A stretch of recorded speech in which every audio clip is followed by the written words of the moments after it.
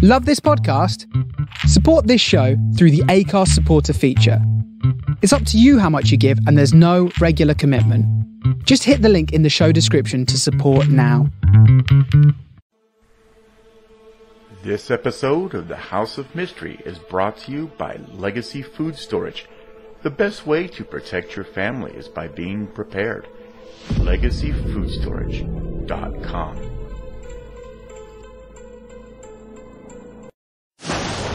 Fiction, science fiction, horror, fantasy, crime, LGBT, thriller. You have now entered the House of Mystery with your hosts, Eric Shapiro, David North Martino, John Copenhaver, and Al Warren. Heard on KCAA 106.5 FM Los Angeles, 102.3 FM Riverside, and 105.0 AM Palm Springs. Welcome back into the House of Mystery, and today we are covering Jack the Ripper again. We've had several shows on that, and of course our resident expert, Michael Hawley, is all pumped up and ready. Oh yeah, I'm excited, especially for this interview. These guys are great. Well, there we go. So let's get this going. So now the book we're talking about is The Escape of Jack the Ripper, the truth about the cover-up, and his flight from justice. Now, the authors are our guests all the way from Australia. We've got Jonathan Hainsworth and Christine Ward-Agius. Thank you for being here. Thank you. Thank you for having us. Well, now, before we get into your book and your subject, so for the two of you, maybe give the listeners some history on yourselves. How did you guys get caught up in this Jack the Ripper case? Well, like Michael, I'm a high school teacher. My subject is history, and I have a number of years of experience. And about a decade ago, I was teaching senior students about the history of England and 19th century London and British imperialism and colonialism. And that's a lot of isms. And so I thought that I might just do a lesson where I would lead in with the Jack the Ripper murders, just open with true crime, because most people are interested in true crime. We are, and you are, and they are. And what happened was that in showing them some material about the suspects, a student noticed a discrepancy in one of the primary sources, one of the sources from the late 19th century that I hadn't noticed. And she asked me to explain the discrepancy. And I couldn't, because I just hadn't thought of it. The discrepancy was that a police chief called Sir Melville Macnaghten, who we think was hands-on and knew everything, he's been, we think, misinterpreted in a number of secondary sources, a number of books on this case, as someone who did not know about his three suspects he chose, and certainly didn't know the true data about the person that he thought was the most promising suspect, MJ Druitt. And I accepted that, because for the simple reason that Mr. Druitt was a young lawyer, and Macnaghten had described him in an internal memorandum in Scotland Yard as doctor. And this seemed to show that the police were clueless and couldn't even get the most basic facts right. But the student pointed out that what Macnaghten had actually written in one version of the memorandum was said to be a doctor, and that therefore this is a bit cagey, provisional. She said, doesn't that mean he might be a doctor? And I said, oh, I suppose so. And she replied, well, in that case, couldn't it mean he might not be a doctor? And he isn't a doctor. And I thought, well, yep, that's a fair point. And so I went to a couple of books I had to just see how they explained it.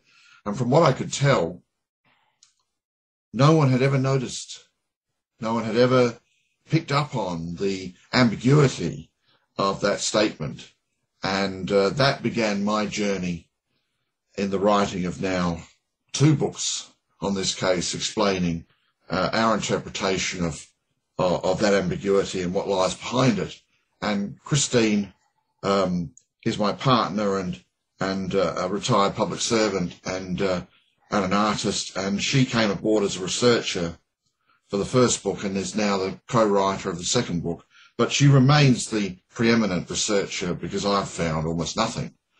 And she has found stuff that no one has ever found before that we argue backs up our interpretation and theory of the subject.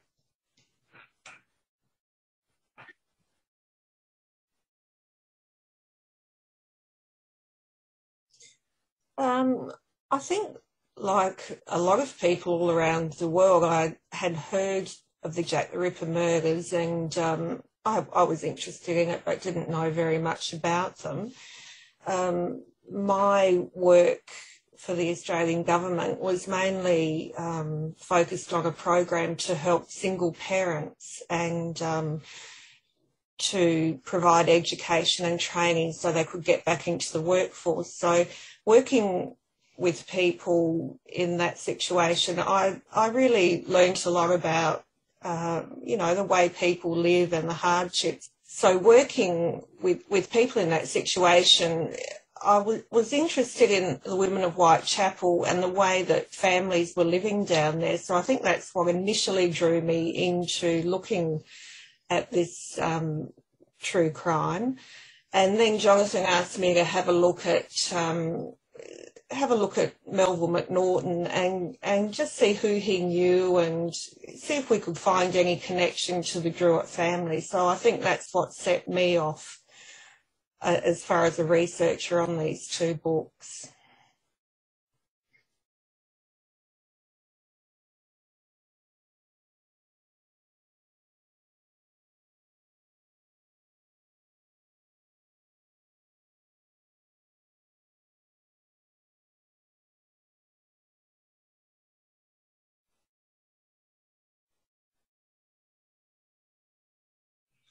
The title refers to a police dragnet that was closing in on, we think, an English patient who had been put in a French asylum by the man's relations, and that this attempt to get him out of the way didn't work. It backfired, and they had to extract him from that asylum and bring him back to London. And the police were looking for that patient, but they didn't have his real name. And as this net closed around the person we think was the patient, Montague Druitt, he decided that he would commit suicide rather than his family be ruined by connection to him and the terrible crimes he committed. And as opposed to being arrested and hung, or as opposed to being perhaps incarcerated permanently in an asylum. So his escape was the escape from that dragnet, but also it's a polite way of saying he escaped earthly justice by drowning himself in the Thames. So Jonathan, when we look at the Jack the Ripper murders, could you just kind of give us a little background of the Whitechapel murders and connecting with McNaughton and also with Druitt? The Whitechapel murders begin in about the middle of 1888 with 2 separate women driven by poverty into selling themselves on the street. And these 2 women were murdered by separate gangs. That's probably the best theory. One of them had survived long enough to describe being attacked by a gang. And their deaths caused an about face in the British press. Up until that time, the attitude of the so-called better classes, and as was expressed in the tabloid media, was that women who were prostitutes in the impoverished East End, particularly in the worst slum of the worst slum, Whitechapel, they were moral failures or sex fiends. They were responsible for their own degradation. And then with those two murders, a month or so apart, the press now begin to say, well, their deaths were terrible and tragic, but so were their lives, because they were really ground down by social neglect.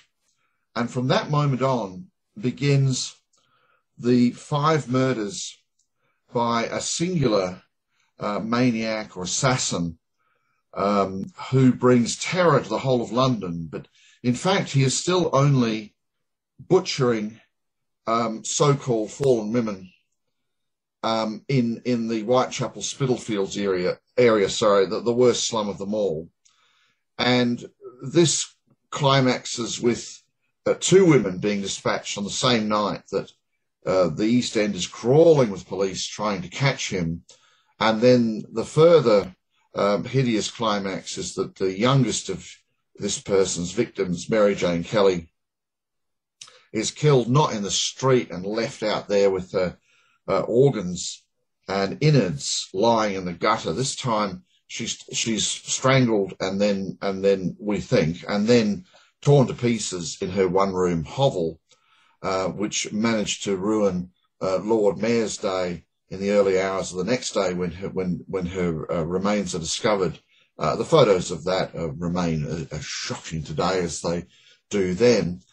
Now, the myth that McNaughton will create about the case is that these 5 murders are the only murders. It's an autumn of terror, and the police knew at the time that whoever did that to Mary Jane Kelly could not survive, could not be compass or functional after such an explosion of horror, and therefore he would have to have taken his own life or be put into a mental institution for the rest of his life. In fact, what really happened was that the perception of the public and the press and the police was that the Jack the Ripper, whose name was coined by a couple of journalists who wanted to increase sales with a hoax letter to the police. Yes. Jack the Ripper takes a hiatus and then comes back the following late 1889, and another unfortunate, as they're also called, unfortunate woman, is also dispatched. And then there are other murders at that time, or the remains found of a woman in Pinchin Street, and this is also linked to this singular maniac. And then it finally has its climax where the whole thing comes to an end in February of 1891 with the death of another young woman driven into selling herself on the street due to poverty, a woman called Frances Coles. Now, she's not mutilated, but it's because a bobby seems to have disturbed her murderer, and he took off, and her throat had been cut, but nothing else had been done. And a man was arrested, a sailor called Tom Sadler, and it appeared as if it was going to end with the murderer caught and getting his just desserts. But in fact, it's another disaster for the police, because the main chief witness of the whole thing, an immigrant, a Hebrew immigrant from Poland named Joseph Lavender, could not affirm that this was the man he had seen with the victim Catherine Eddowes, and the whole case against Tom Sadler collapsed, and so he was released and actually managed to sue a couple of newspapers successfully for suggesting he was Jack the Ripper. So really, the murders in Whitechapel are a protracted affair that lasts over 2 years. And in the end, hundreds of men were arrested. Obviously, Dr. Francis Tumblety is very prominent there. And none of them were charged with being Jack the Ripper. The central argument of our book is that from from 1898,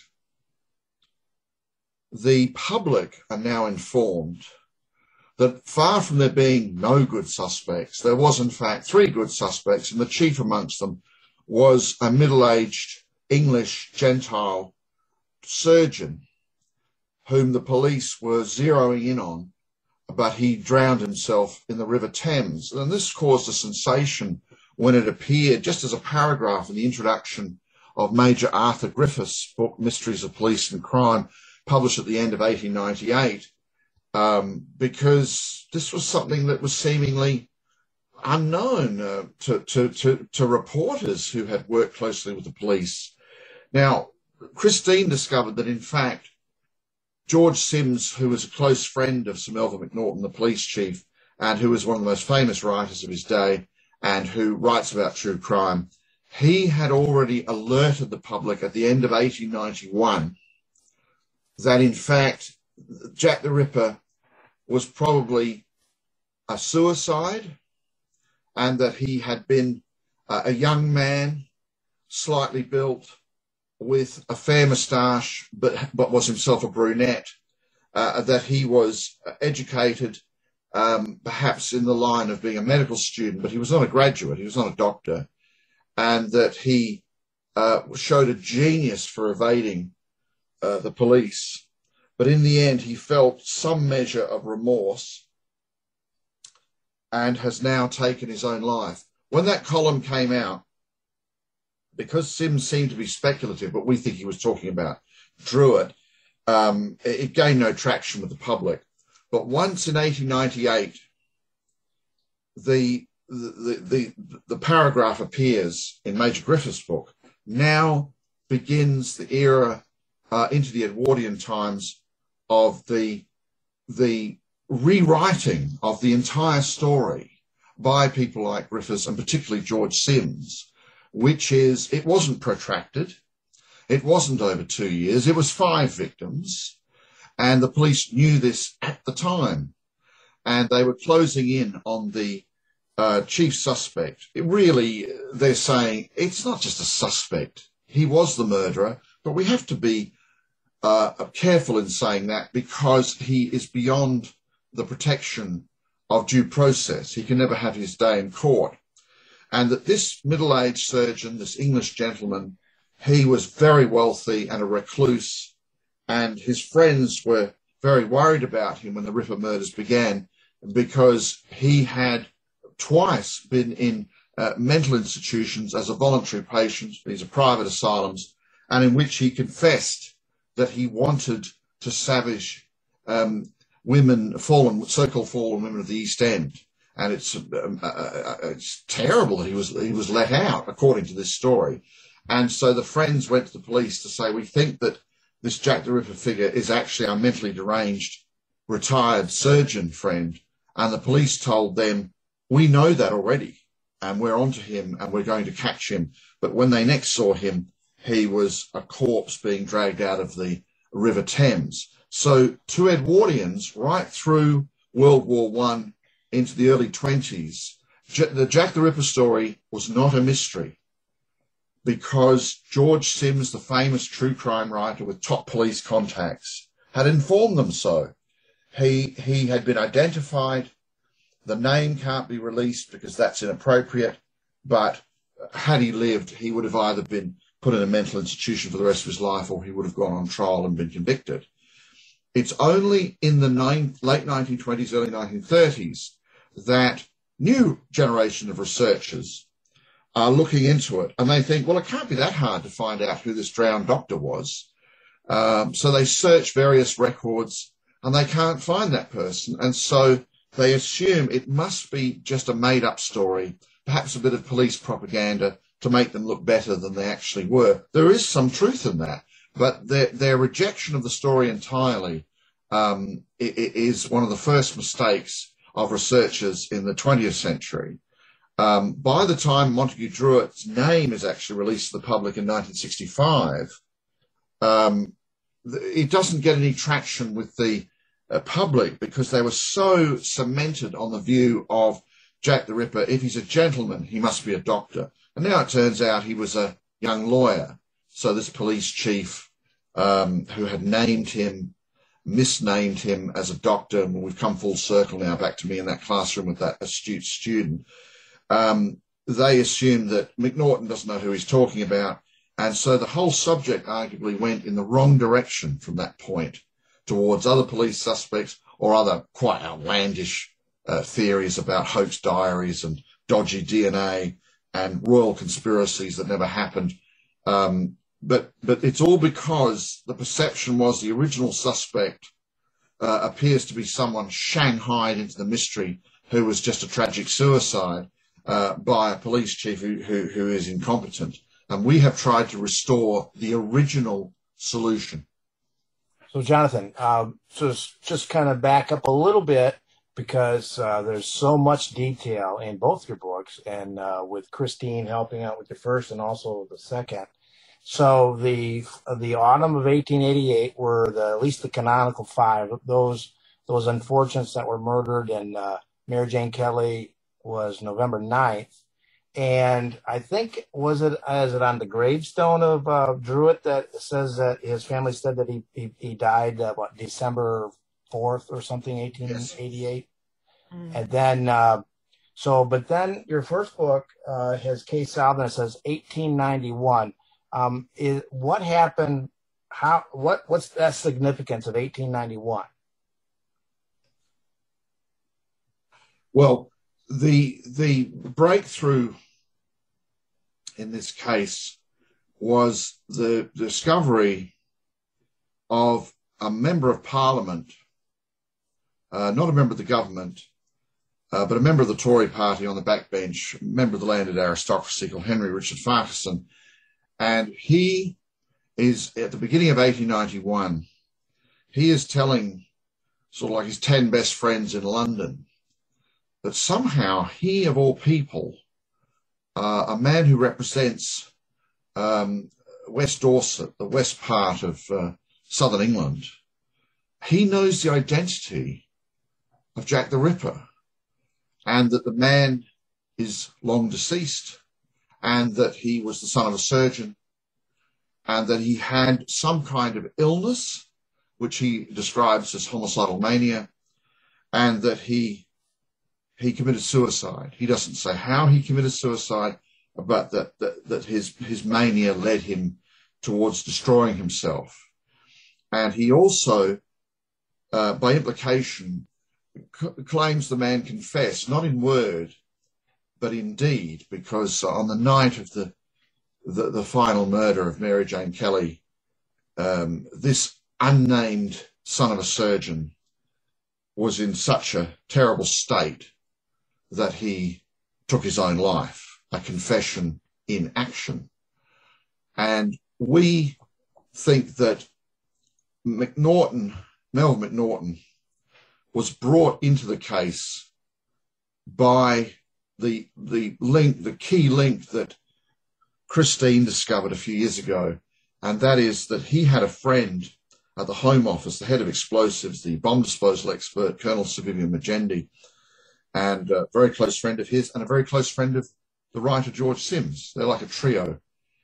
And Magendie had a relation who had married into the clan of the Druitts, who were a very famous name because Montagu's uncle, Dr. Robert Druitt, was deceased by 1888, 1891, but he was a very famous physician.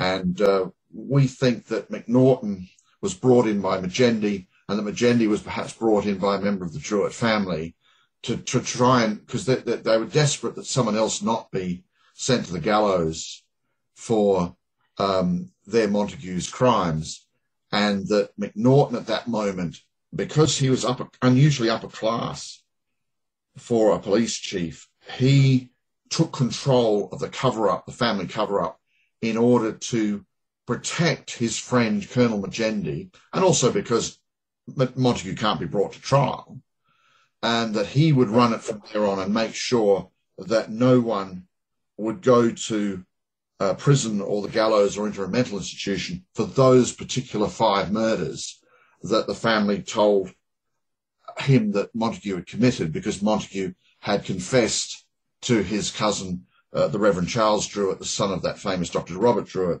and who was married to Isabel Magendie Hill, the relation of Colonel Magendie. We believe that Montague had confessed his crimes to the Reverend Charles, and that's how the family knew. Okay. So then McNaughton probably discovered this around 1891. So then by 1894, with this memoranda, that's what he had already kind of gone through that by that time. Yes, and we think that he committed nothing to paper, McNaughton, because what he discovered was that somehow Montague Druitt had been brought to police attention in 1888 as perhaps suspect. Even suspect is too strong a word. He was just someone who was questioned in Whitechapel on one night, perhaps the night of the double murder. His name was taken down amongst many names. It's also possible that he was arrested and bluffed his way to freedom by using the shield of his class and his pedigree, and was probably released with an apology. Something like that happened, and that McNaughton knew that this was the man the police dragnet was trying to close in on in 1888 and couldn't find him. And so he was also anxious to protect the reputation of Scotland Yard. And so he committed initially nothing to paper. And then in 1894, at the beginning, the Sun newspaper has what they think is a major scoop, and that is there is a high echelon police cover-up of the identity of Jack the Ripper, who was really from a young man from a very good family. Now that sounds like it's the Druitt solution about to spill out into the public sphere, but in fact the Sun has the wrong family, the wrong police, and the wrong suspect, which was a man called Thomas Cutbush, who was guilty of assaulting but not killing women, and who was in Broadmoor, the place, the institution for the criminally insane. And McNaughton, we think, was worried that the Reverend Charles Druitt might be tempted to go public and say, it is not that man, it is someone I know. Because in this confession that we think that Montague gave him, there was a sort of a charge that he had to accept, which was, Montague wanted the truth to come out within a decade, or some of the truth to come out within a decade. And so McNaughton, Magendie, and George Sims are always aware in those 10 years that they're kind of hostage to the whims and moods of this troublesome priest, the Reverend Charles Druitt, that at any point he could go to the public or write a letter to a newspaper. And so McNaughton decided that might happen now with this non-scoop from the Sun. And so he decided, I will commit Montague Druitt's name, MJ Druitt's name, to a police memorandum in which... Confidential, though. Sorry? It's confidential, though, wasn't it? Now, there are two versions. One is confidential, in which McNaughton very much says, well, Druitt is no better than two other suspects, but his family believe him to be Jack the Ripper, and he says he was, with was on the line, sexually insane, which is a Victorian diagnostic expression, long gone now, which means a person who commits acts of violence in order to be erotically fulfilled. So in that memorandum that's confidential, that supposedly is supposed to go to the Home Office, but never does, it just sits in the Scotland Yard archive, McNaughton, on the one hand, says, well, Thomas Cutbush was not Jack the Ripper. In fact, we have three suspects who are better than him, and here are three. And one of them is MJ Druitt, but he's saying, not that we think that he's necessarily a very strong suspect, but he's stronger than Cutbush. But inside what he writes about MJ Druitt are quite extraordinary things about this good family, respectable family, believing that this man who might or might not be a doctor was Jack the Ripper, because he was a man who enjoyed violence, who gained sexual satisfaction from violence. In other words, the family believe he's Jack the Ripper because he's Jack the Ripper. So it's a circular argument inside that little bit of his confidential memorandum. Now, the other version he writes at the same time, that we think he was preparing to leak to the public through somebody like his friend George Sims. And that's where he says Montague Druitt is a middle-aged doctor who was suspected by his fairly good family. So that suggests maybe it's not the family of Dr. Robert Druitt. And they allege that he was sexually insane.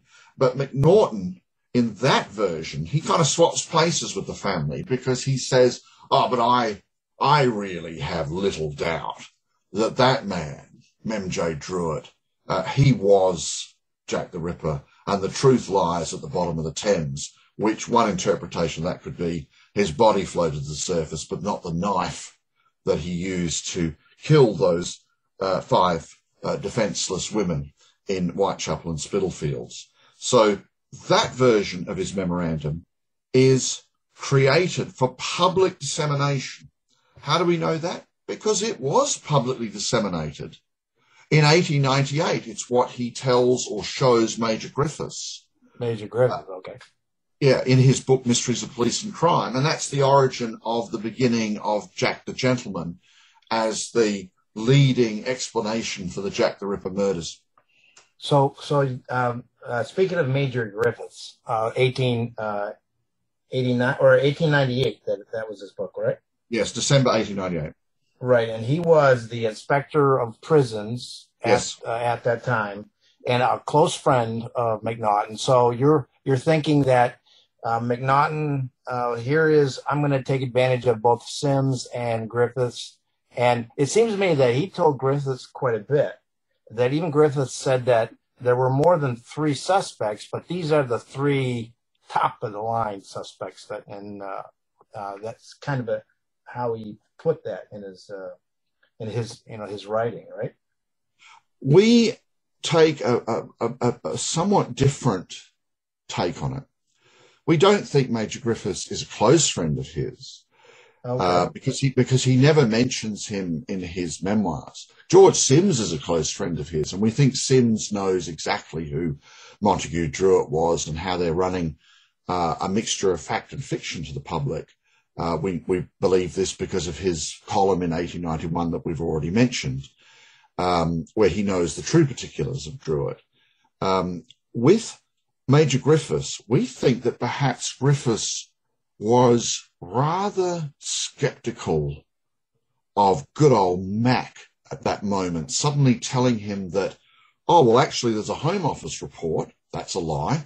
And it's known at the Home Office that Jack the Ripper was almost certainly this doctor whom we were trying to arrest. And Griffiths was thinking, how come I don't know anything about that until this moment?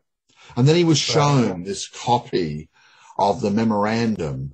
And so what he does is, instead of putting such an extraordinary scoop in his book, in one of his chapters, he just shoves it into the introduction.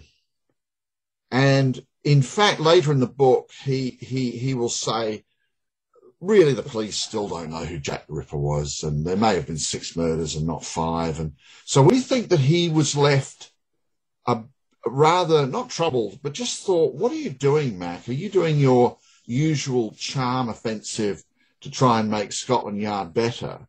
I mean, I'll put it in, but I'm going to bury it in the intro. And as it was, it didn't work because the press leapt upon that paragraph in great astonishment, and it was a major scoop that went around all the newspapers going, who's the drowned doctor? Okay, so now, but Griffiths was also a friend of Anderson's, the assistant commissioner, who was McNaughton's boss, who favored one of the other 3 suspects. Do you think that maybe Griffiths was kind of, thinking, hey, I'm friends with Anderson, I like his idea as well? Anderson had begun propagating the notion of a lunatic in asylum as almost certainly Jack the Ripper. We have to say almost certainly because he can never be brought to trial because he's been institutionalized from 1895 onwards. Maybe McNaughton might be the source for Anderson?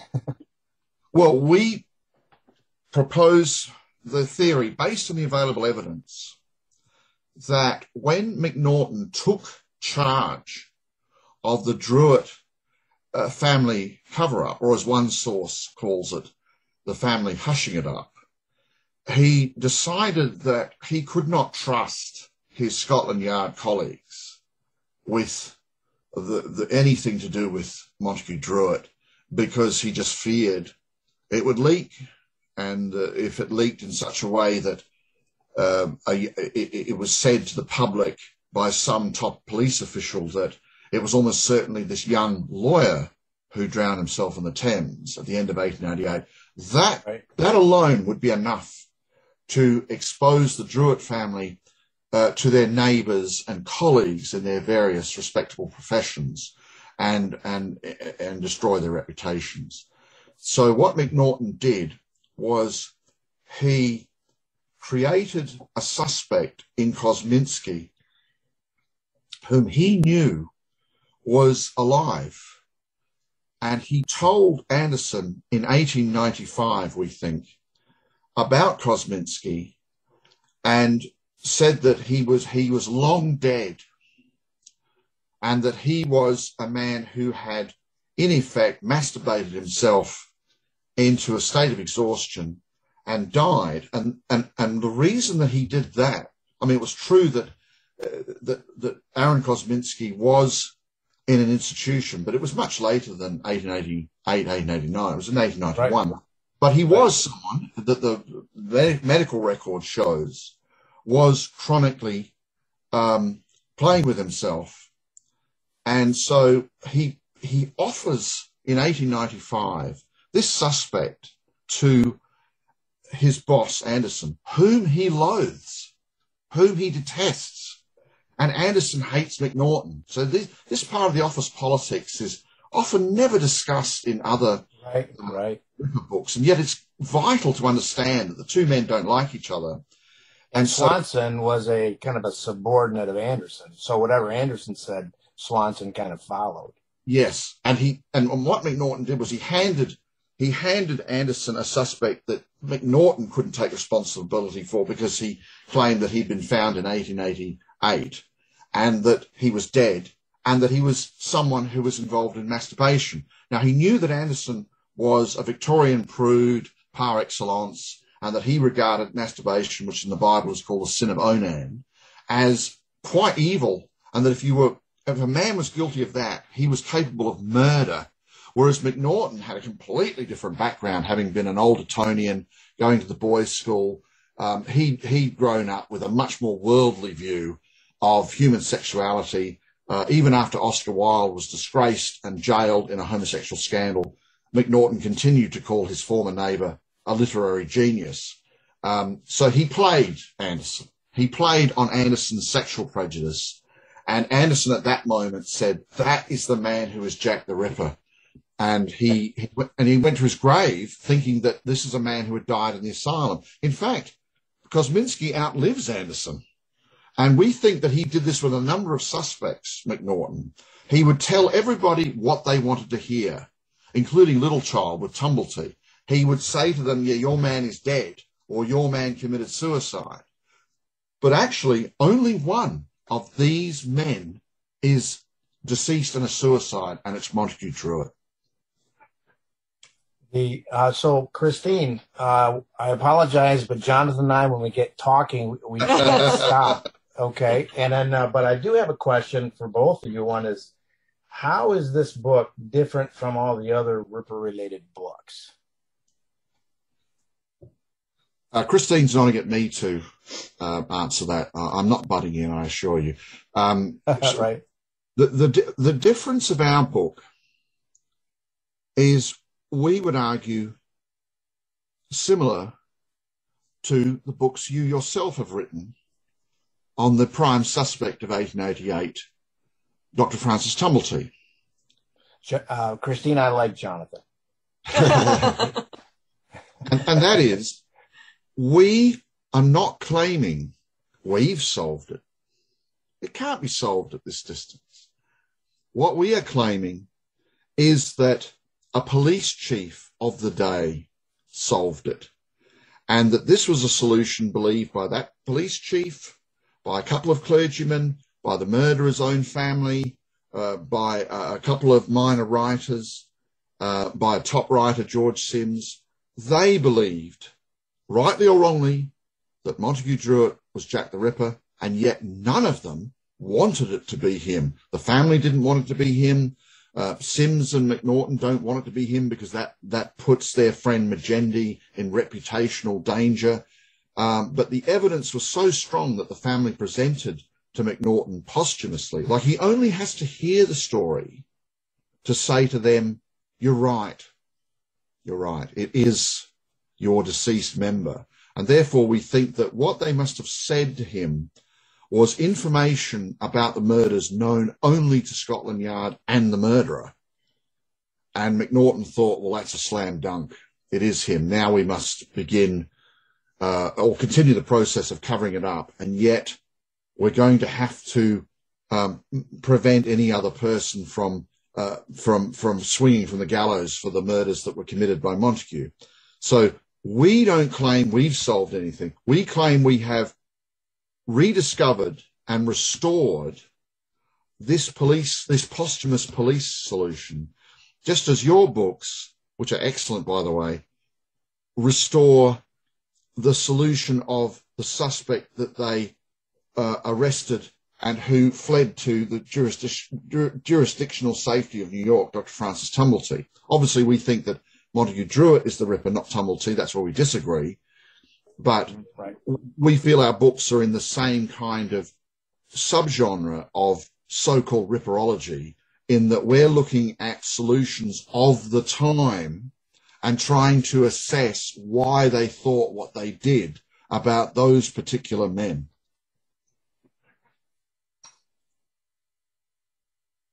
And one interesting thing with both Druitt and also the suspect I do is they're actually slightly different than the, let's say, the cookie cutter idea of a serial offender who lacks complete remorse. Because now, are you saying possibly that the Druitt, because he committed suicide, he had remorse, or was this just something that he felt he should do and he really didn't lack remorse?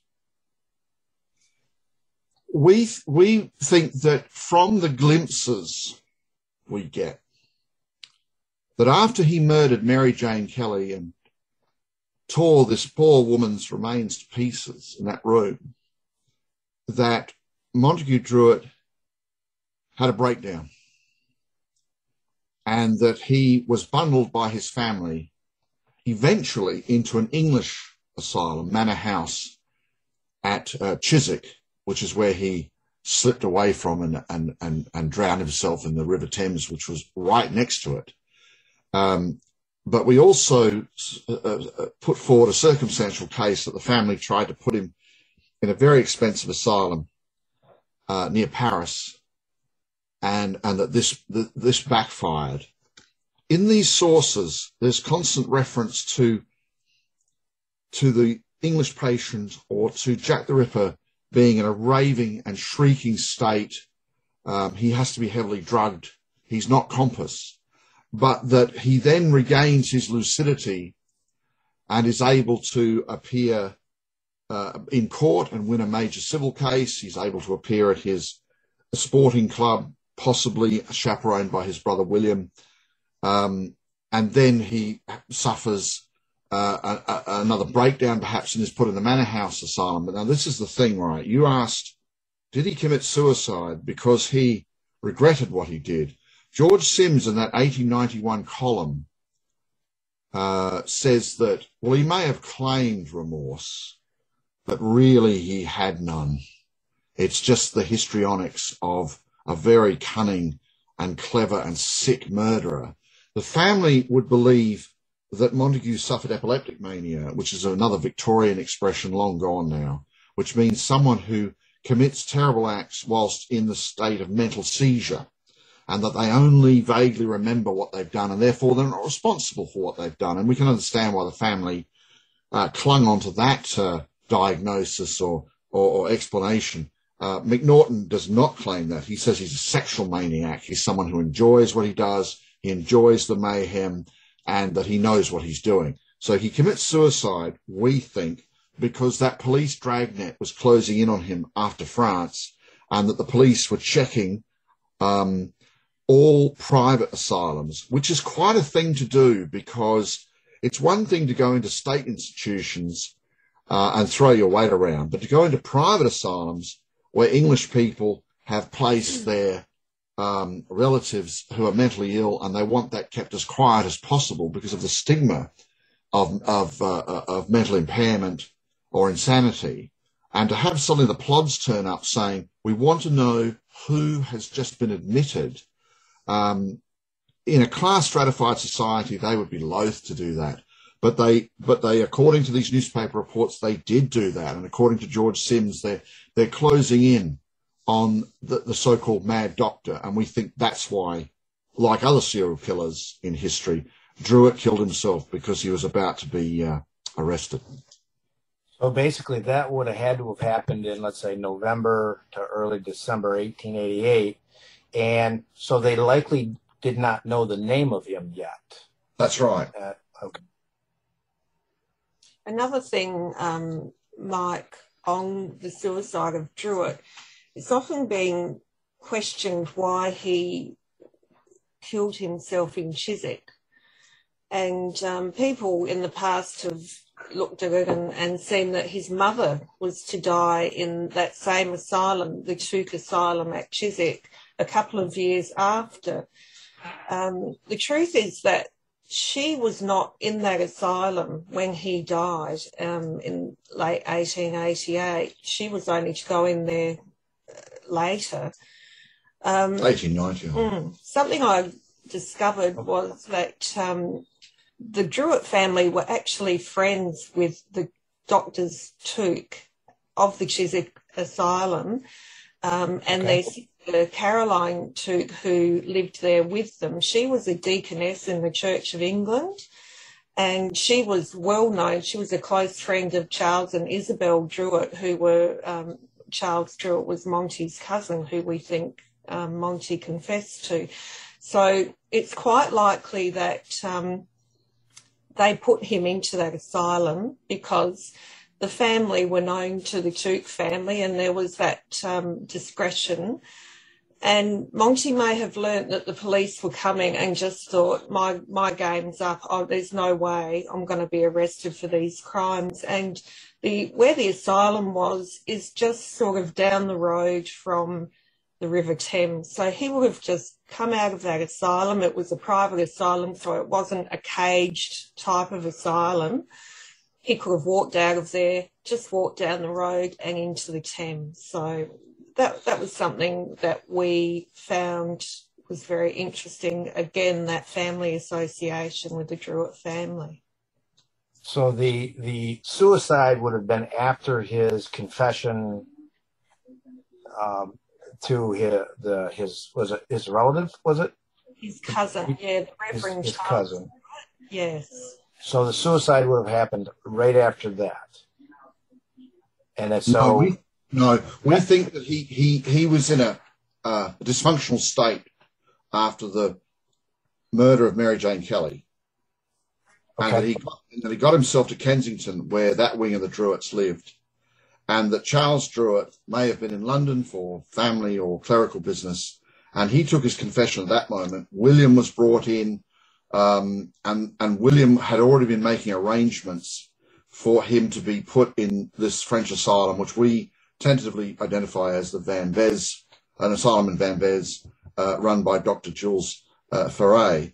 And we think that at that moment, they've heard his confession several times because he's babbling it over and over again, and they have to heavily drug him, and then they have to really bribe that asylum director. He'll say things that aren't true.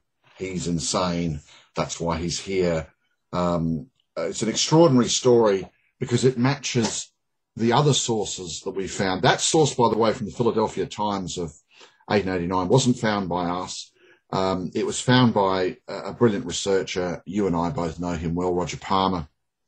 Oh, yeah, Roger. Yes, and he was kind enough to send that to us, and he's credited in the book with finding it. And the thing about that source, it has no names. Well, it can't, because everyone's using false names. But it has indications in it that it is Druitt, and it is William Druitt, his older brother, who is disguised as a friend in the story, who is a solicitor. Now, we see in Sims's writings that William Druitt is often so disguised as the friend of the mad doctor. And the other person who has escorted the English patient to France is described as a clergyman and the man's cousin. And the other person, the solicitor, the so-called friend, immediately jumps in and says he has no other relative. He says this to the French doctors. He has no other relative. Well, this is almost word for word the same as the account by the local newspaper in Chiswick of William Druitt's testimony to the inquiry into the drowning of his brother Montague, in which he tells the most whopping lie that apart from myself and our mother, who has been institutionalized due to a progressive mental disease, we have no other relatives.